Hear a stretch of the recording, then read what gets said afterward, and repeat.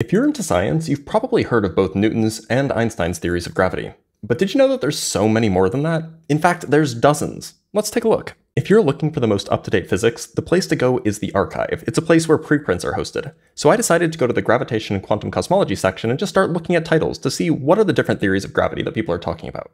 On today's list, the very first title mentions another theory of gravity, Brans-Dicke gravity. What distinguishes BD gravity from Einstein's gravity is that in BD gravity, the gravitational constant g isn't constant, and instead it's allowed to vary and interact with and influence the curvature of spacetime. What's interesting about BD gravity is that with the correct choice of coupling constant, it is consistent with all current observations. Next down on the list is Einstein-Gauss-Bonnet gravity, which is a modification to Einstein's general relativity by the addition of a so-called topological term. By adding a term of this type to the Einstein-Hilbert action, the metric field equations change ever so slightly.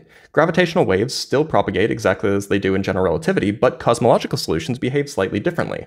In particular, those solutions match the solutions found via holographic approaches to cosmology. The same can be said for black hole solutions too.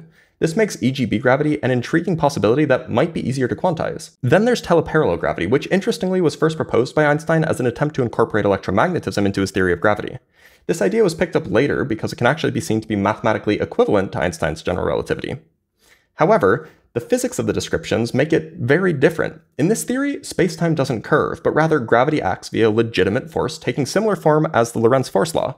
And that's interesting because, again, this formulation might be easier to quantize than GR. If we keep scrolling, we'll find that we come across f of r gravity quite frequently. This is another generalization of Einstein's general relativity. Actually, it's an infinite family of such generalizations. The basic idea is that in the Einstein-Hilbert action, we typically just have r, the Ricci scalar, as the integrand. However, if we instead just have an arbitrary function of the Ricci scalar, we can change the dynamics of the system and see what new, possibly physical solutions might pop out. Depending on what the chosen function of r is, we can have theories of gravity with massive gravitons, theories that don't need dark energy to have an expanding universe, theories that have inflation, and more. It's a widely studied area because there's a lot of parameter space to explore. These are, in some sense, probably the most popular alternative theories of gravity around right now, but of course there's dozens more that occasionally get into the limelight, just like how quantum gravity did a year or so ago.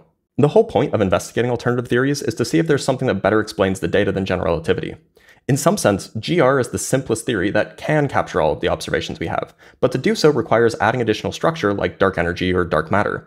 And if one can explain those away with a slightly more complicated theory, that's considered a theoretical virtue by some, and hence it's worth looking into. Now, if you had to ask me, I would say GR is probably the right classical theory of gravity, but if the evidence changes, so will I.